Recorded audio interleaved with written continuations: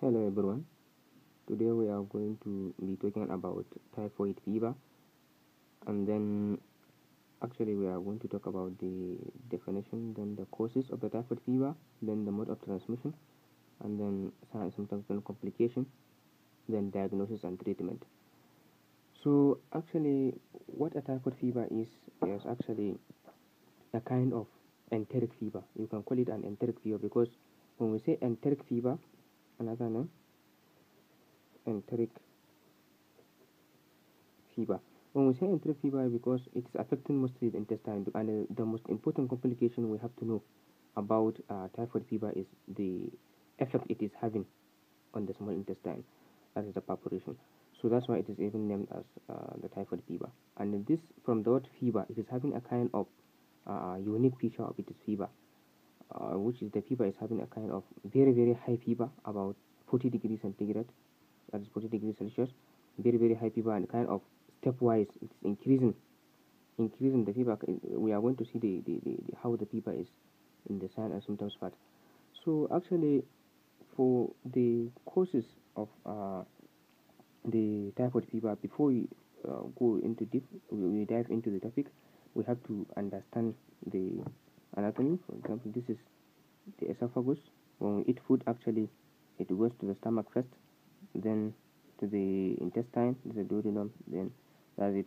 So this black thing you are seeing in the wall of the intestine, these black things you are seeing, they are there, but you cannot see them until you use microscope. They are called Peyer's patches, and these Peyer's patches, they are actually containing macrophages, B cell, T lymphocyte. So that's in the immune cells in general. These Peyer's patches. So they are very, very important in fighting the bacteria that we eat in the food, because some bacteria, they resist killing by the acid. They cannot be killed by the acid like the Salmonella Typhi. So that is the one that is causing the distance, the typhoid. So that is it. And what causes this typhoid fever? Of course, that is the etiology.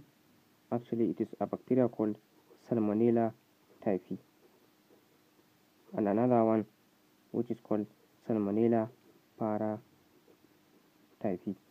which is also divided into three, A, B, and C. But the most important one you have to know is the Salmonella Typhi, that is S typhi. So, and how does this bacteria be transmitted? It is transmitted by a kind of fecal oral route. That is called, let's see, this is the transmission.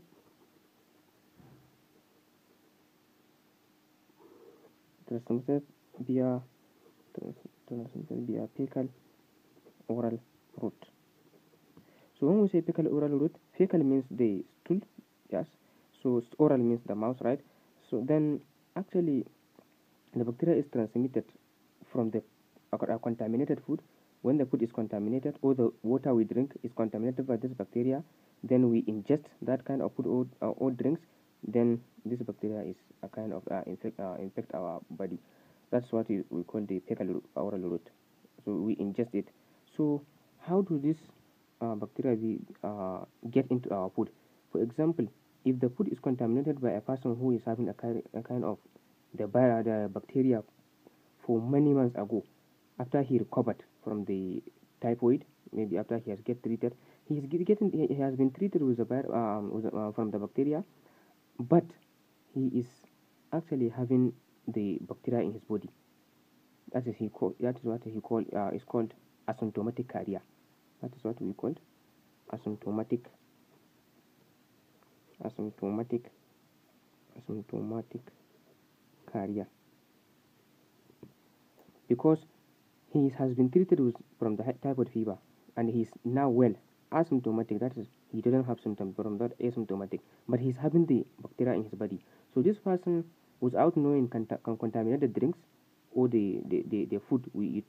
Then if he contaminate that, then and we ingest the bacteria, this is the bacteria inside the food and drink. Then if we ingest it, then this bacteria will actually come to this GI, because we said that it cannot be killed by the acid of the stomach. So if it comes to this intestine, this is a Peyer's patches. The macrophages will try to kill that bacteria by ingesting the bacteria. If the macrophage ingests bacteria like this is a macrophage, ingest the bacteria. So the bacteria cannot be killed by the macrophage either. So what happens is the bacteria will now going to proliferate and then reproduce itself, many and many bacteria inside these pH patches. Many pH patches are infected by the bacteria. So this bacteria will now, after some kind of days, like 10 to 14 days, after like 14 days, so this bacteria is now ready to get out of the pH patches, that is from the macrophages. So by that time, these pH patches, they are going to be swollen. They are going to be very big because they have been infected by the by the bacteria.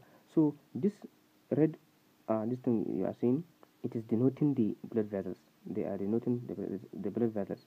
As we have already know that the blood vessels of the intestine, they are actually draining their blood to the liver through the portal vein, right? So this bacteria can enter into the bloodstream, that is into the blood vessels, then enters into the liver. So any blood that is in the liver then can go into the heart, right, through a hepatic vein, then to the inferior vena cava, then to the heart, and then anything that goes to the heart can be pumped throughout the body, right? So this is how the bacteria can be actually spread throughout our body because it enters through the bloodstream, right? So that is it. So this is how the bacteria get access or get successful in its transmission throughout our body. It actually affects the pH patches first, then proliferate inside the macrophages, that is, it reproduces inside the macrophages, then get out and then enters into the bloodstream, then go to the liver, and then impact the liver, because in the liver we are also having the macrophages. Then also the liver is going to be affected. The macrophages of the liver are going to be also affected. Then the bacteria will reproduce itself inside the macrophages of the liver. Then the liver will also going to be enlarged, since the pH patches are enlarged because they are infected. So that is it. So now we are going to see the sign and symptoms, actually. The sign and symptoms. So the sign and symptoms of this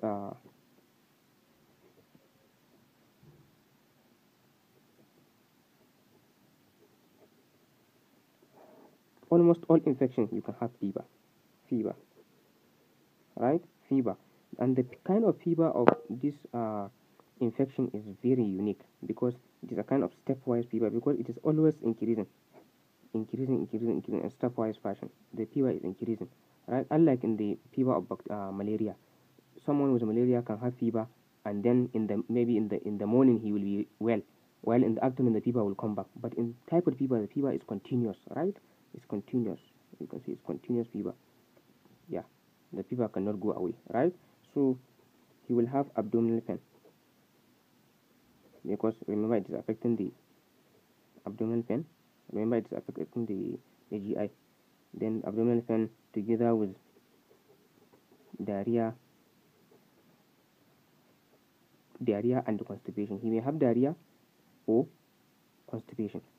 So again, almost all people that are having fever can have headache, right? So we can say he is having headache. So remember that we said that this bacteria can enter into the bloodstream, right? So when it enters into the bloodstream, it affects the liver, then it affects the spleen. So that's why the person can have a large spleen and a large liver. That's what we call hepatosplenomegaly. Because the macrophages inside the liver and macrophages inside the spleen, they are affected with the bacteria. So now they are going to be bigger and bigger. So now that's why the liver, that is hepatosplenomegaly, that is the liver and the spleen, megaly means big. They are going to be very, very big. So what is the consequence of this hepatosplenomegaly? When the spleen enlarge to large size, the spleen can be having a kind of a condition called hypersplenism. That is, the spleen will be overactive. The spleen itself will going to be carrying out the RBCs, the WBCs, and then the platelet. Yeah. Then the spleen will be breaking down these our RBCs. It will be breaking down our WBC. It will be breaking down our platelet. So that's the condition called hypersplenism. Anything that may cause the spleen to enlarge, to become big, it may lead to this. That's why the patient of typhoid, if you actually kind of get a blood count, you will see that the RBC he is having anemia, the WBC are less also, and the platelet are less. So that is it. So another symptom of the typhoid fever, you may have a kind of some sign called rose spot.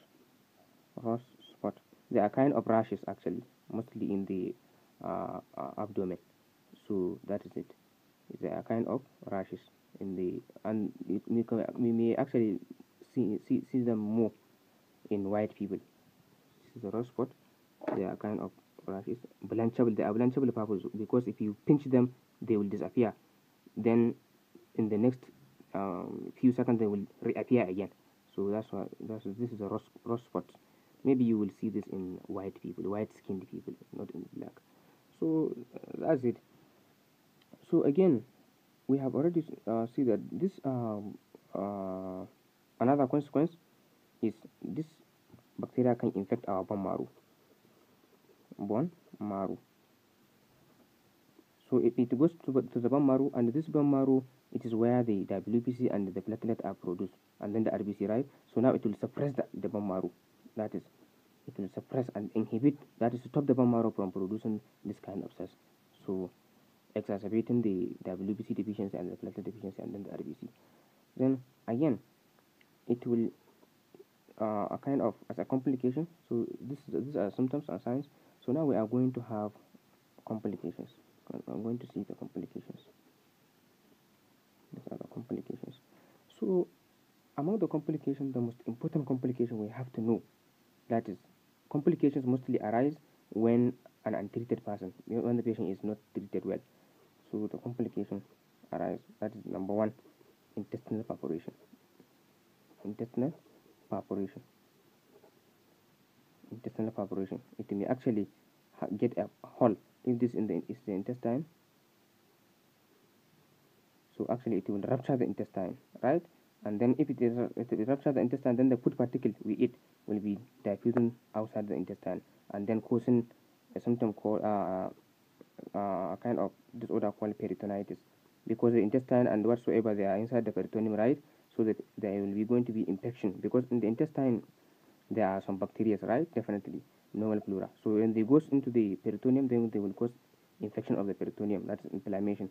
It will cause inflammation. That's called peritonitis. So that is it. Then another complication of this is we may have anemia, right? Anemia.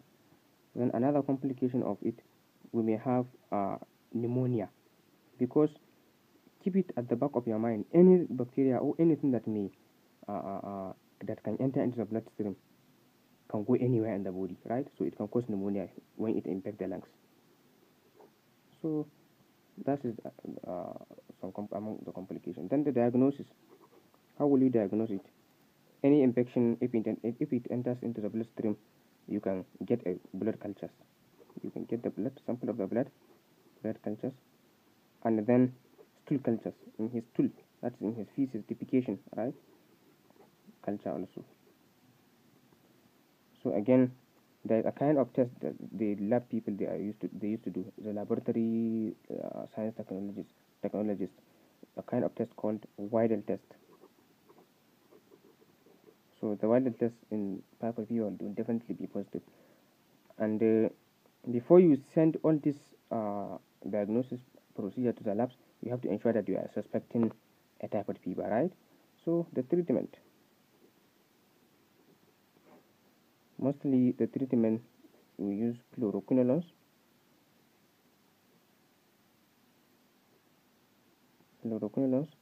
That is, we use again clarithromycin, or we use azithromycin.